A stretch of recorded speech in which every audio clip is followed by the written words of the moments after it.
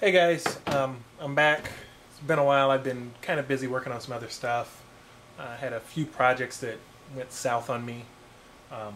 One is, I'll show you the part that I'm using for it anyway.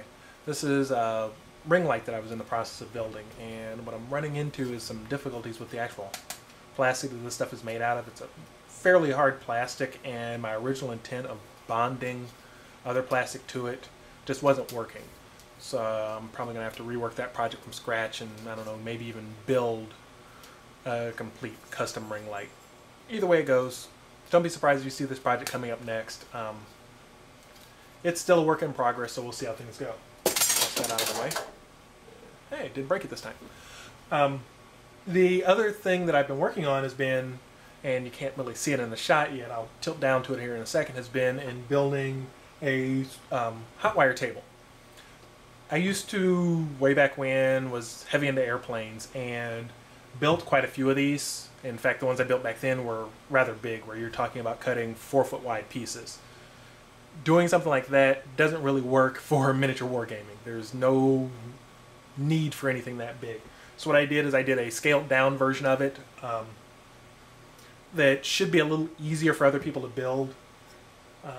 Incorporates a lot of features that I like in it, and that it makes a few things easier.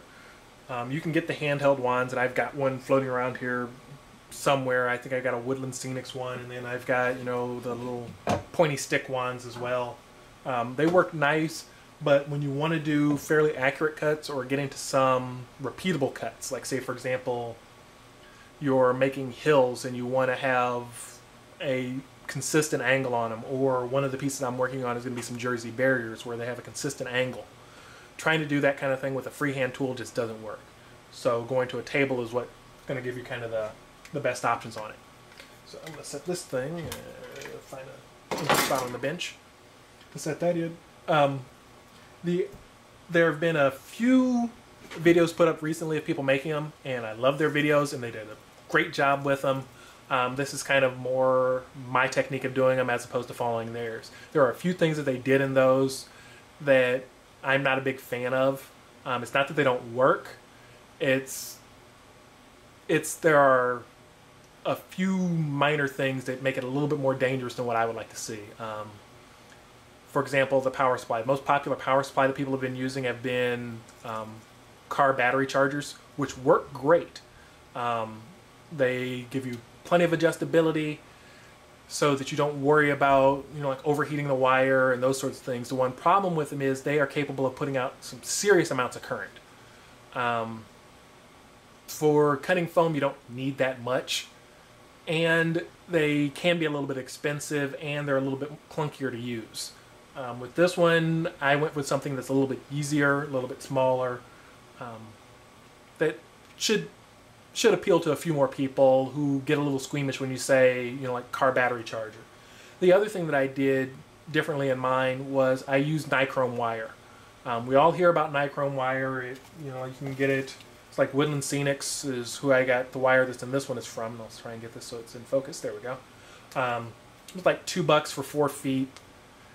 The advantage to using nichrome wire is it heats up consistently. You don't worry about over time it getting weird on you or snapping if you put too much current through it. Guitar string works.